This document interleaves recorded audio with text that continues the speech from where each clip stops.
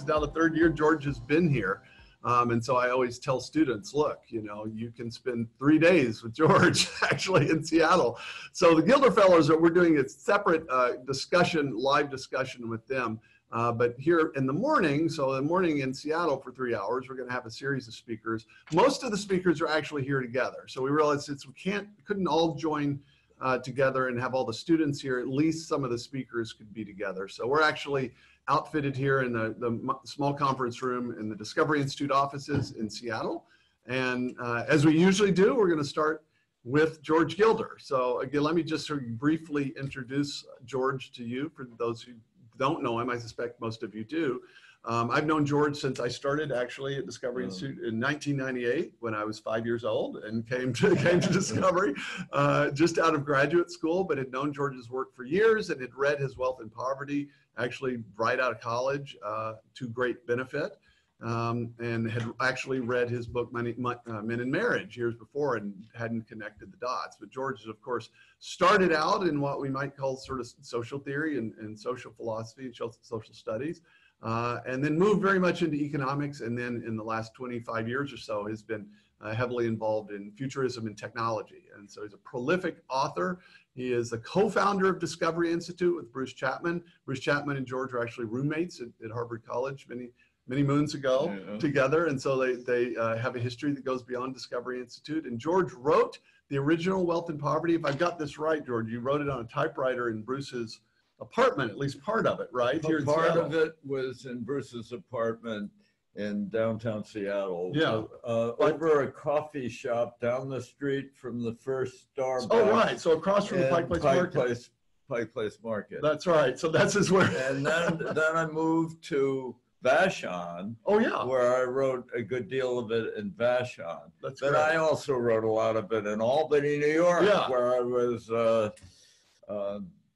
had just written Visible Man, which was a story of post-racist America, written in 1978. You're way ahead of the curve. Yeah, way ahead of the curve. Well, we thought we would start this morning. So tomorrow we're going to talk about George's much more recent work, and especially his information theory of economics, from Knowledge and Power and Life After Google. But we wanted to start this morning actually just with a consideration of Wealth and Poverty, which was written originally in the early 1980s and then was reissued here a few years ago. But I honestly think it is as timely as ever.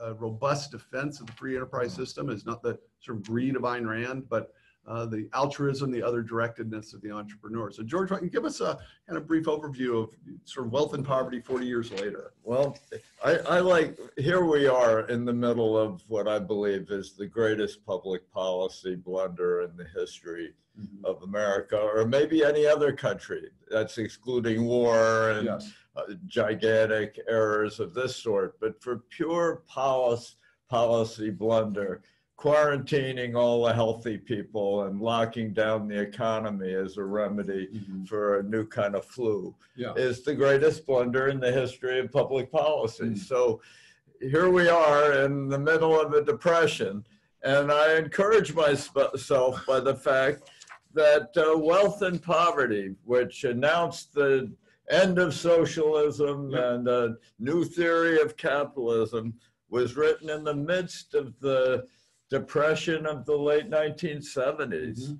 As the prologue here wrote, with Jimmy Carter waving limp white flags of national malaise, remember malaise, with hostages still held in Tehran, petroleum and gold prices issuing terrible alarms of scarcity and exhaustion. It was believed that we'd reached peak oil, and U.S. banks had a tremendous inverted yield curve, which always signals depression, and the Soviet Union was getting rich in its oil wealth, the peak oil prices.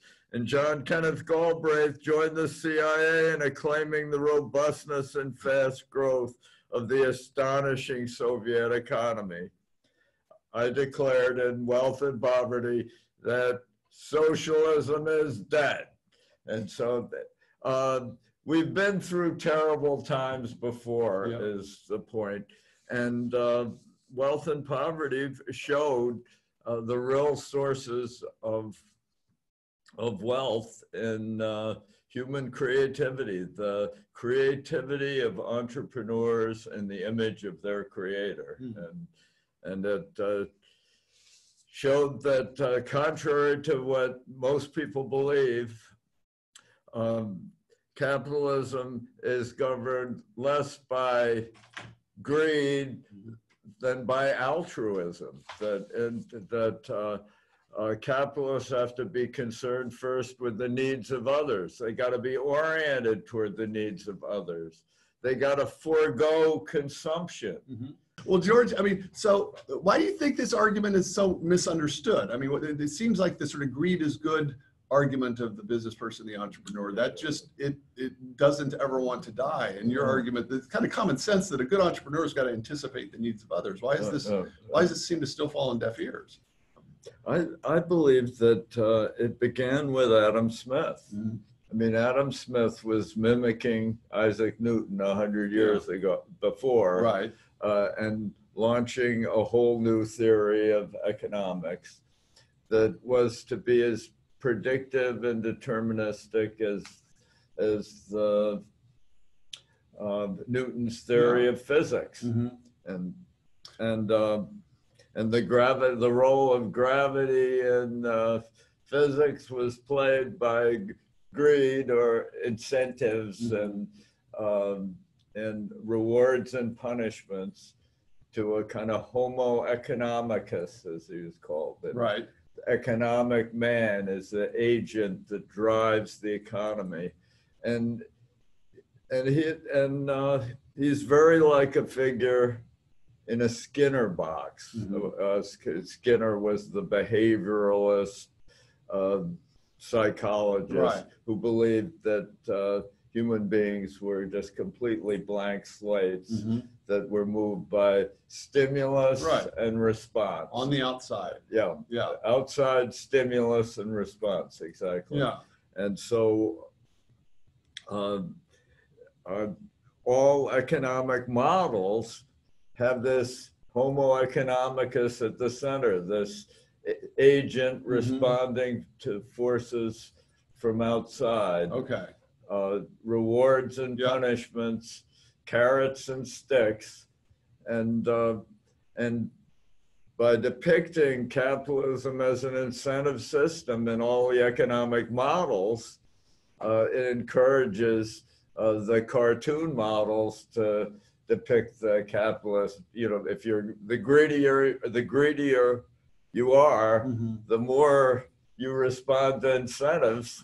So, well, of course, though, I would assume that wanting to create value is also an incentive. So your point's not that people don't respond to incentives. It's this idea that we can create a formal economic system that will predict all the sort of things that will happen. That's the key point, right? That is the key point. But all the same, I do disparage the focus on incentives, because it's, yes, the desire to create, the desire to do good for others, the imaginative desire to change the world, all these things can be depicted as incentives, but that deprives incentive of its real meaning. And in economics, it really is an immediate response to a pattern of rewards and punishment that you can, in principle, sort of formalize. So that you can formalize in mathematics in an equilibrium model of the economy,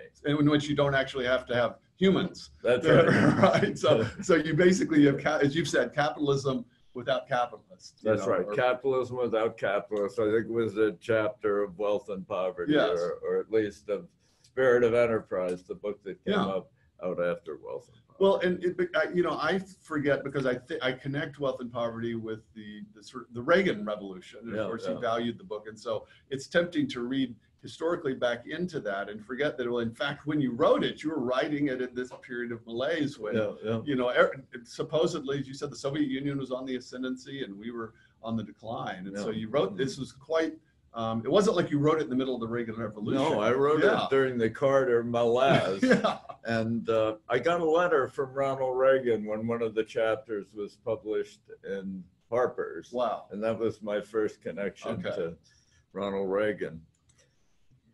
Now, Wealth and Poverty is having a new career. Yeah. It's just been published in China. No, that's right, of all things. That's right, because it's actually published in China by a Chinese publisher, right? But yeah, in China, in translation by a Chinese publisher, after Life After Google was named the best social science book published in China last year. So Life After Google. Life After Google is my new book. Yes, and that was the thin edge of the wedge.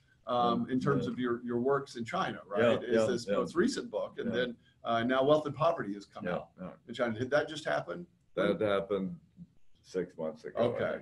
Oh no, that's terrific. Well, so I mean, so what do you have the same attitude now that you had in at 79 and 1980? Yes, we're going through, as you said, the worst kind of policy decision maybe in history. But I mean, does that mean we're done for? What do you? I mean, well, I'm conceiving of a book, Life After Capitalism. Okay. And what is wrong with capitalism as it's currently practiced and currently understood. And I want to focus on the sources of capitalism in Karl Marx. I mean, Karl Marx named capitalism. That's where we got the word. Yeah, we got the word from the socialists. And Das Kapital, 1852 to 1900 or something, 3 big volumes that really define capitalism in kind of negative terms. And I think we got to transcend it. And that's why I'm, from this pit of depression, I am launching the information theory of economics. And tomorrow I'm really going to expound it, along with Gail Pooley, who is a really brilliant new figure in economics, transforming all economic numbers in alignment with information theory of capitalism. Well, and so everyone is going to hear actually from Gail later this morning, as a new Discovery Fellow, doing some, as George said, exciting work that's very much in this vein. I mean, I noticed from Wealth and Poverty to Life After Google, that the role of the human person has always been central to your work. And it seems from the outside, people would say, of course, that's what economics is about. It's about persons. So it sounds strange, but in fact, very often the human person isn't in center stage in economics. And the other issue is whether resources are fundamentally abundant or scarce. Right. And Gail shows that the more people, the bigger the population is, the more abundant the resources are. That there's no sign of running out of any physical resources. Physical resources are essentially infinite. And all the molecules and atoms of the universe. And, there's a lot of those. There are a lot of those. And so the whole idea of running out of oil or running out of any of these things is just delusional in itself. But the first time this has really been scientifically demonstrated and documented is in the beautiful development of time prices by Gail Pooley and his colleague Marion Tupy. And they're doing just an original and transformative job. Absolutely. I couldn't agree more. And consummating Wealth and Poverty, which was certainly a paean to the abundance of resources. And of course, Julian Simon's famous public bet, Paul Ehrlich, which was a kind of an initial gesture in this point, but this idea that no, resources, for the most part, are an interaction of human creativity and activity and purpose with some physical thing. It's not just some stuff out here, right? And so this, I can tell you from teaching college students that this is the most counterintuitive lesson. This idea that you can end up with more resources with more people, right? It takes a kind of a Copernican revolution of thinking. And I really think we're having a Copernican revolution of thinking now. And a real revitalization of capitalism, part through Pooley's work, which is really important, and demonstrating that particular Yes. point statistically, historically, with really unimpeachable data. Oh yeah. Well, so what do you think is wrong as a kind of precursor to this next project with capitalism as you're describing it? Is it this massive collusion of large economic actors with government? What is it exactly? Yeah, it's really in the United States, I think the Supreme Court, even a conservative Supreme Court, has utterly failed to restrict lawyers who are officers of the court, have special privileges in the law, from exploiting those special privileges to get rich, essentially, by targeting big corporations with lawsuits. I mean, thousands of hospitals, we're going to come out of COVID and all the hospitals of the country are going to be sued. Yeah, right. And this is not a legitimate exercise of the law. Right. This is of an obvious, egregious violation, which the Supreme Court should address, since Congress is full of lawyers. You have no hope for them ever doing tort reform. They talk about it every year. But this business of just suing deep pockets as a business, as one of the biggest businesses in America, it sustains the whole Democratic Party, and it is, and parts of the Republican Party. Yes, and it's really the cancer of capitalism. It's and so this has to be addressed, and we can, and it's now resulted in a shrinkage of the stock market. There are only half as many public companies in America as there was. There are many fewer business starts in the United States than in China. Right. There are 3 times more initial public offerings in communist China than in the United States. And a big difference is this interaction of some 300,000 laws, this endless bramble of spurious legalism and litigation that is stifling the American economy. So I think this is a time to develop a theory of economics that applies to any economy, which escapes this Homo economicus, which is psychologically bankrupt. They don't believe in Skinner boxes and psychology anymore. But they survive only in economic models, and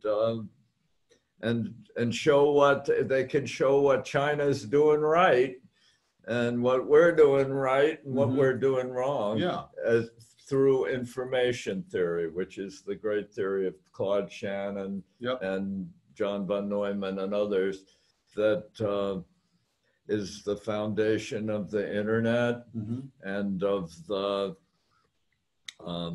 new cryptocosm, the blockchain, and don't steal your thunder from tomorrow. That's right. That's because I'm wondering. I want you to say a little bit before we take questions about the materialist superstition. You've talked about Homo economicus, but it's not just a reduction of people to these kind of external incentives. It's also this reduction of persons created in the image of God to blind matter in motion, right? That unfortunately, there's this kind of weird materialist physics envy also, unfortunately, in economics that I think that stultifies this. And this was something that was, I think, profoundly important about your book, is that it's so profoundly humanistic in the sense that you implicitly understood that human beings were more than that. And so, I mean, is there any hope of casting off that? Well, I think it's the flat universe theory. It's just as stupid as the flat earth theory. The flat universe says that there's nothing out there but physics and chemistry. And increasingly, as a Discovery fellow Jim Tour demonstrates, physics can't explain chemistry, and chemistry can't explain biology. More informationally complex systems cannot be explained by less complex systems. And so the materialist superstition is just going to be overthrown because of its failure to explain the world. AI, as I've just written a monograph for the Discovery Institute called Gaming AI, and I show how AI cannot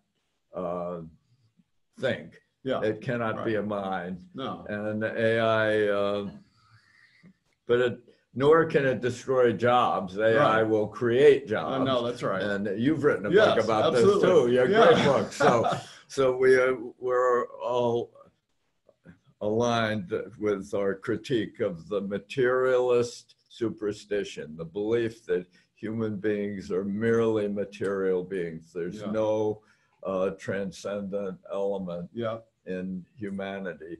And that same superstition also afflicts the mechanistic economics that began with Adam Smith, who was a theist and everything.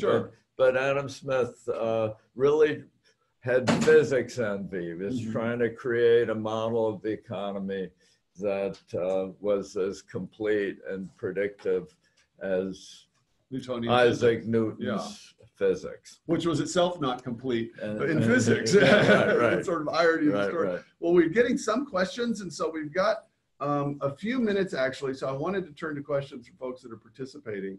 And so feel free to actually send us questions, and I'll pull these up actually on Zoom and on Q&A. So, okay, so we've got a question here, George, and let me read it.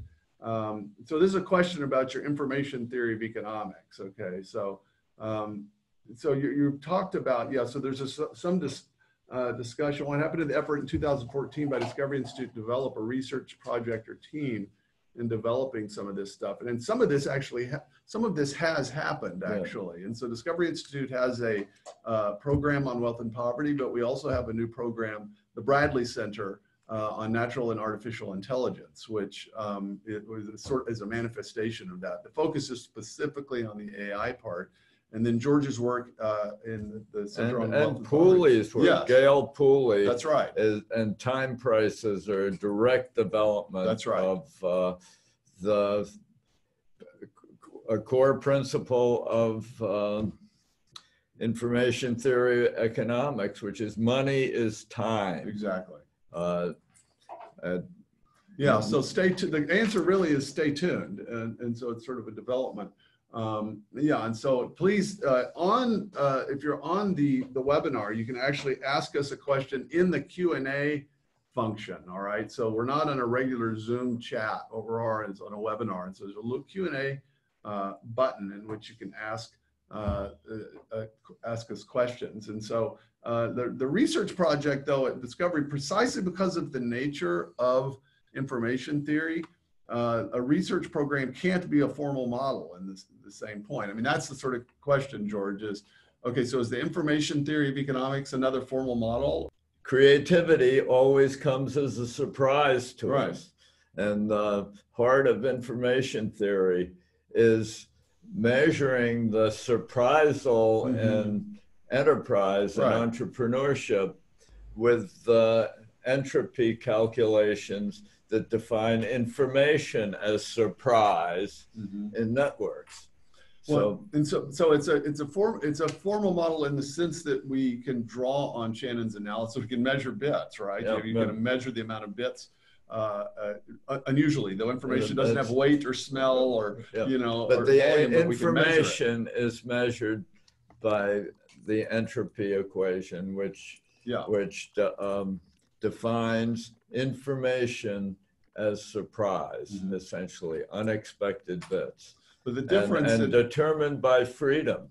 In other words, the freer the entrepreneur was in his creative domain, in other words, the freedom of the economy, determines the degrees of freedom and thus the possibility of surprisal. Yes. So it directly links information, creativity, and entrepreneurship with surprise and information.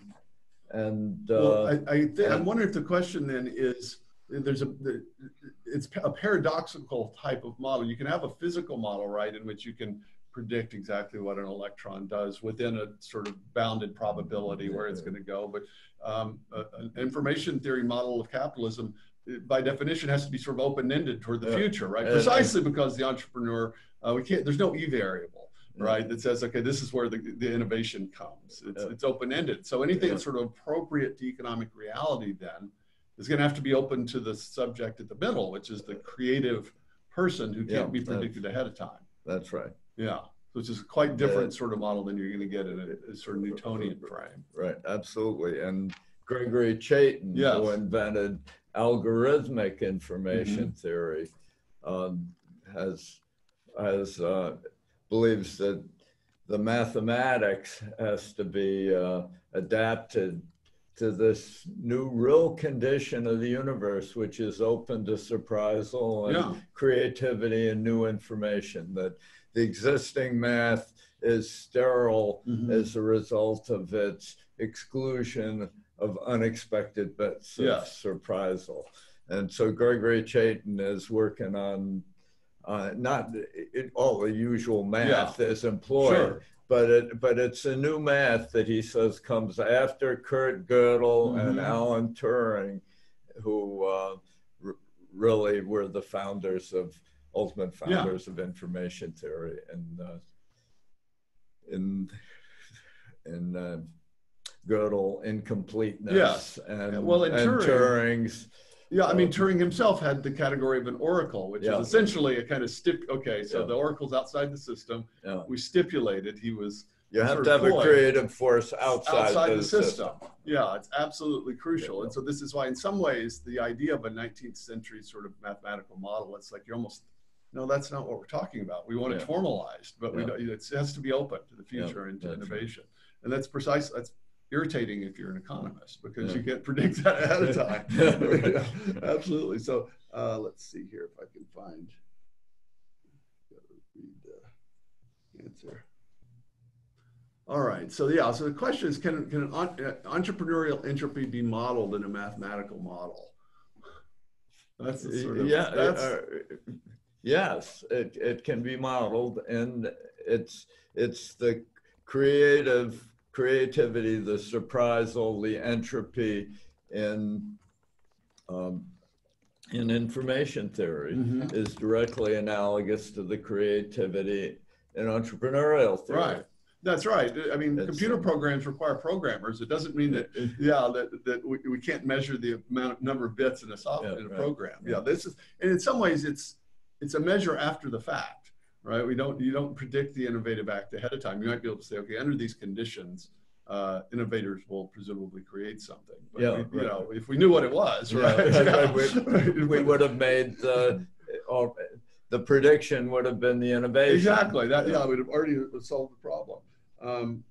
So George, people want you to actually, when you're answering, they're wanting to see your face. Actually, look at this, and so. I'm supposed to look at what? They want you to look at the camera, and it looks like. So that was just as a request from the audience. So here's a great question. So how do you convince the public that information theory matters and that the existing approach to economics is too limited? Because the topic, so that it's a sort of generally kind of public. I mean, this is the difficulties explaining these things and translating these things. I think we're making dramatic progress. I mean, that it really has been adopted, believe it or not, very widely in China.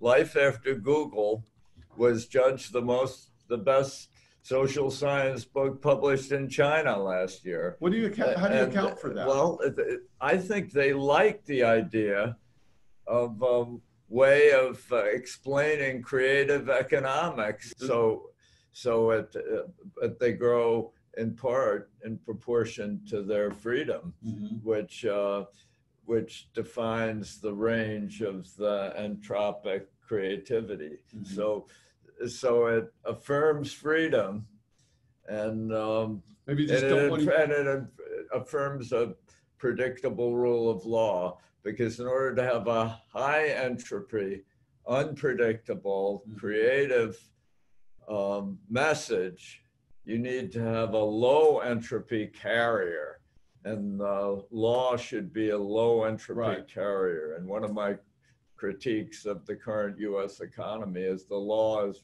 been rendered a high entropy, entrepreneurial, predatory. It's noise on the channel. It's noise on the channel. So, so the law, rather than being a structure for enterprise, is an obscures enterprise, it obfuscates enterprise with noise and predatory, deep pockets